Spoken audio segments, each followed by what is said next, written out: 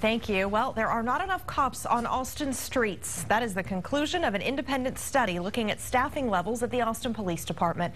Chris Sadeghi is live in the studio tonight with more on how the department is reacting to this report. Chris? Well, Shannon, their reaction is what they've been saying all along, that they agree with most all the recommendations in the report. However, there are some that they aren't totally on board with.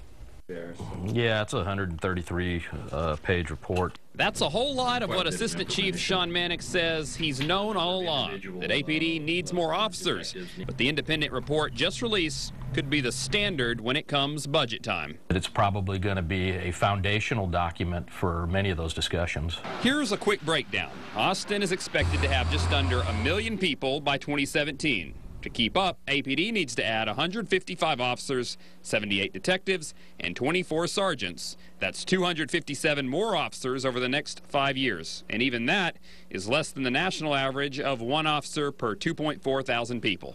We do need more officers. We need to quit stalling cadet classes. Police Association President Wayne Vincent says the report not only shows the department lacking on patrols, but also detectives to crack those criminal cases that take some investigating.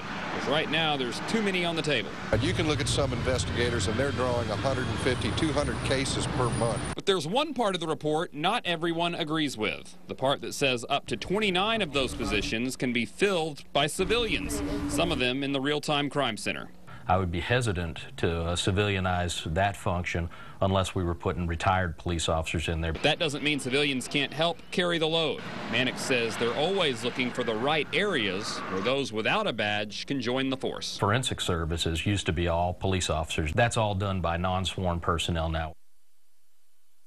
And Chief Art Acevedo is on his way to London for that F1 trip, but during an airport stopover, he tweeted about the report, saying APD officers are extremely busy and need more help, but he's proud of the ones they have. We're in the studio. Chris Sadeghi, KXAN News. Chris, thank you.